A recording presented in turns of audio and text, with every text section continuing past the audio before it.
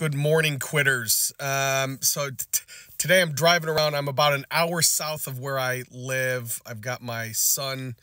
He's doing some pitching training. So I'm in a town that I don't really know. My wife sends me a text and she says, "Hey, why don't you go and see if you can find a meat market or a deli, see if you can get some kielbasa for Christmas morning."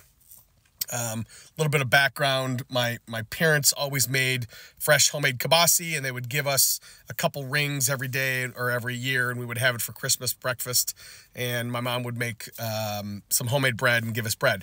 Well, my dad passed away in July, so we have no kielbasa. So anyways, I'm driving around town, just kind of looking for a meat market. Don't find a meat market, but I have passed probably 6 or 7 smoke shops or vape shops or whatever, and fuck that.